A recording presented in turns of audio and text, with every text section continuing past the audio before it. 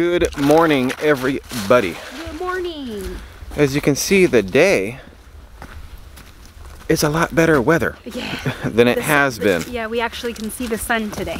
Can actually see it. Yesterday was completely total 100% overcast pretty much all day. Yeah. There wasn't a blue streak in the entire sky. But that's okay, because you know, sometimes on those days where it's completely overcast, it's nice. You know, sometimes the sun, when you're trying to get work done and it's always blaring in your eyeballs and stuff, is not the best. Yeah. Sometimes. Yeah, or you gotta wear, like for me, wear my sunglasses all day. Yeah, you gotta wear your sunglasses all day. Yeah. Different things. So it's a nice little tiny change of pace, a little tiny bit. Yeah, just I don't mind scenery. it. But I did miss the sun yesterday because I froze to death. Yes, yesterday was pretty cold. And when I say that, I know I've said it so many times, guys. I'm just saying one last time. I'm only meaning for us, because we're a bunch of wimps. We are a bunch of wimps when it comes to the cold weather. I don't know what else to say. We just are. I really feel for you guys up in like the northeast area and all that stuff going on right now. Oh, I know. Yeah, it was on the news this morning. They were talking about the weather over there, and it's horrible. Yeah, it's pretty cold. I forget how many thousands of people they said were out of power.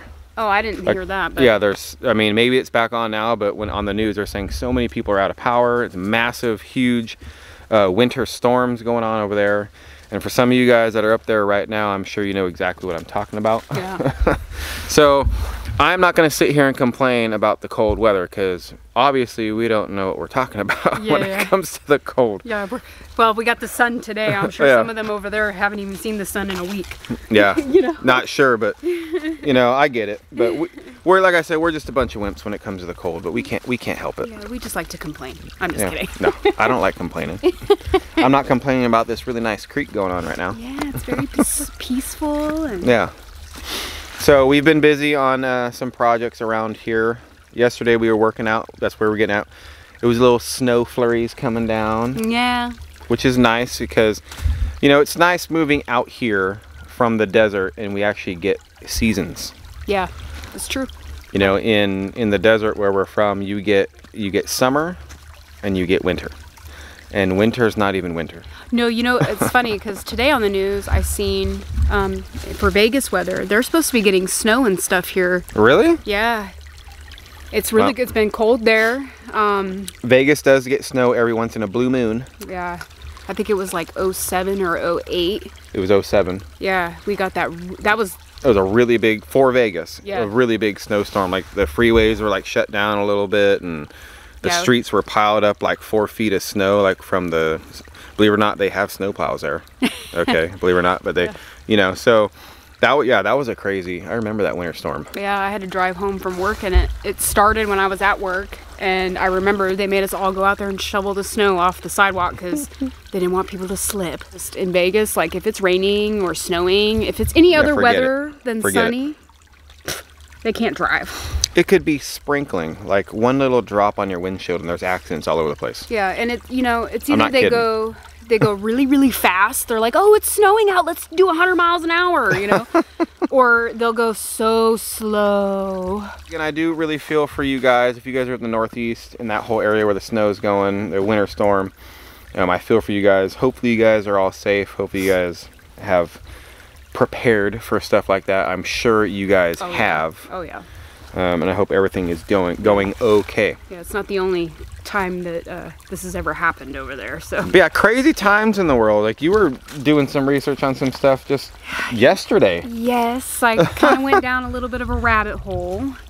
And I happened to see on YouTube there was a video somebody posted talking about food recalls and how that, you know, the only time you ever hear, at least for me, the only time I ever hear anytime there's a food recall is if it's something really bad, you know, like I think it was tomatoes a few years ago that had salmonella, and like there was a big to-do about it. But other than that, you never really hear about any like recall stuff. So this YouTube channel was talking about all the different types of food recalls that have been recalled that haven't really been press released. And so I decided, hey, I'm gonna go on the FDA's website and look and see what some of these food recalls have been. And man, I was like on a tangent about it because I don't think that's right. to not, you know, let the people know. I mean, yes, you could go on the website and look, but I didn't know that they even had a website for that. On this FDA website, I'm on there right now on my phone, and I'm just gonna read a couple of the FDA's safety recalls. Maybe these are things that you guys didn't know. On December 15th, a possible health risk for Quaker granola. And this includes granola bars and their granola cereal. And it was for salmonella contamination. Now, I never heard of that until then. I've been to the grocery store. Usually they'll post that stuff up there if it's really bad outbreak, or sometimes even on your receipts they'll say, you know. It's very concerning to me that there is so many recalls out there for just salmonella poisoning. Just food alone is crazy. I mean, there's so many different things that you don't even hear about ever. So the FDA's website that I'm on, or that's on their website, it doesn't just include food. It does have like medical, it does have like you know, car seats and stuff, products that are also being recalled. It's everything. I was explaining to Anthony, I'm like, okay, so say an example, say tuna, they had a salmonella exposure to tuna, but instead of releasing it to the press, they just decided to contact all these stores that have it to pull it off their shelves, and if whatever's been sold has been sold. So let's say I happened to buy that can of tuna literally 2 hours before they pulled it off the shelves, and I have salmonella in it. Well, now I have just infected my whole family. It can be very serious. Yeah. Just the fact that you could buy it, because it's not like it's not known, thrown out in everybody's face, like super bluntly, like, hey guys, hey the whole world, blah blah blah. For really, really bad cases, they do stuff like that. But when she was talking to me about like some of the stuff, just so far for the month of January, there has been 10 recalls so far. 10 already.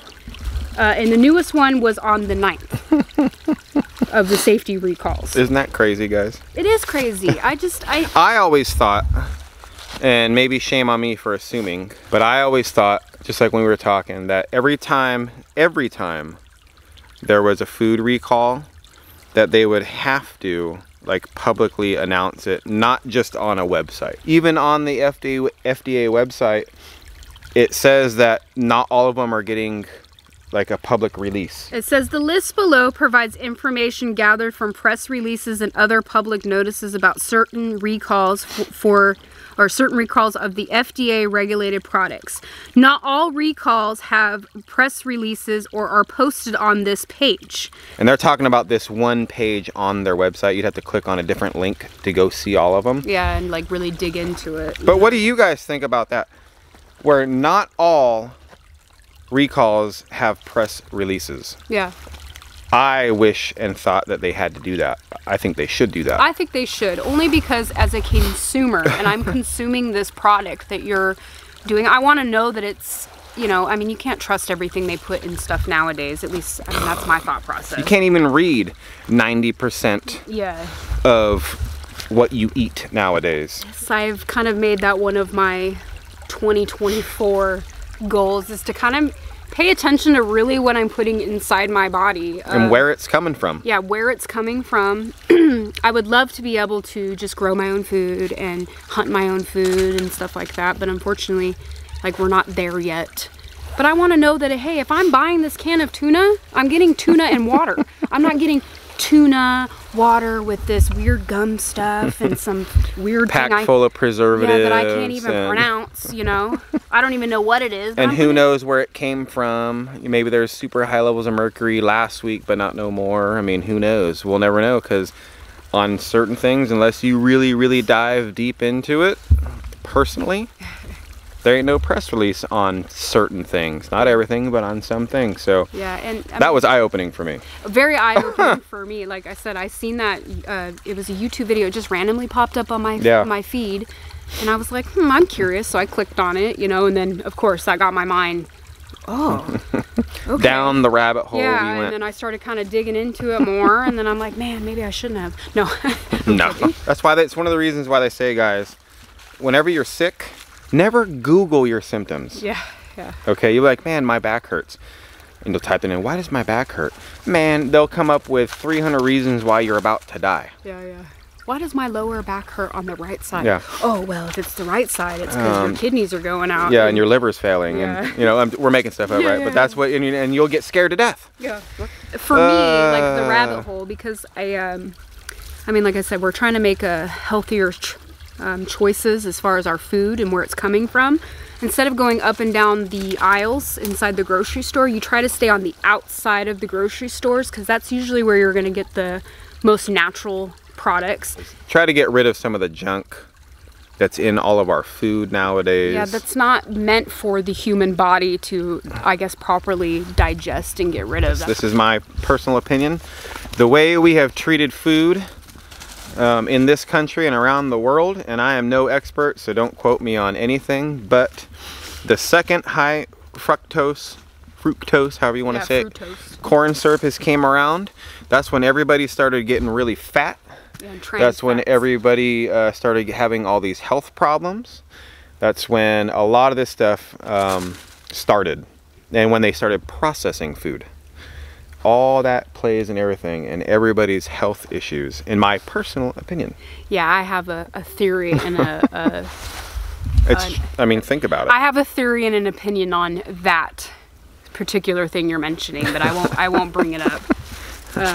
Too hardcore, huh? Yeah, I mean, you know, kind of maybe make me seem like I got the tinfoil hat on or something, you know? Sometimes we all wear tinfoil hats. I think all of us do.